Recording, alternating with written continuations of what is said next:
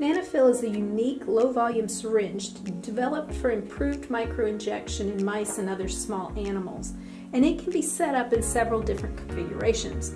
Here I want to show you it's installed on a UMP3 Ultra micropump, and this allows nanoliter resolution and reproducibility. It could also be mounted on the UMP in a stereotaxic frame. Here I've just got it on a kite micromanipulator. So you can use SilFlex tubing in a holder like this. Mount the needle in this small plastic holder and connect it to the NanoFil by the 35 centimeter length of flexible tubing. Then this gets mounted on the UMP3 like I've got it here. This lets you hold the animal in one hand and insert the needle with the other.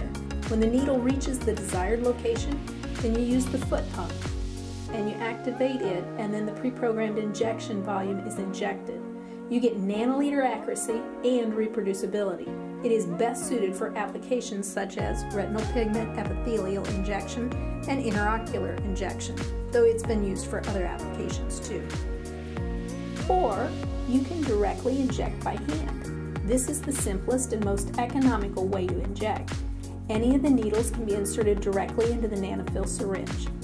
It is, however, difficult to achieve sub-microliter resolution when injecting this way. So if you have any questions about NanoFil, just give us a call.